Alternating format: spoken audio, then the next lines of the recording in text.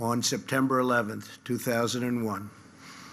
a band of brave patriots turned the tide on our nation's enemies and joined the immortal ranks of American heroes. At this memorial on this sacred earth,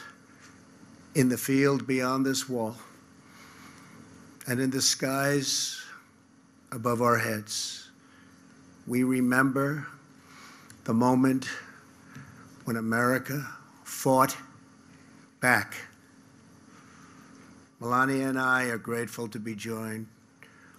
for today's ceremony by Governor Tom Wolf and Governor Mark Schweiker. I also want to thank the members of Congress in attendance, Senator Bob Casey, Congressman Lou Barletta, Keith Rothfuss,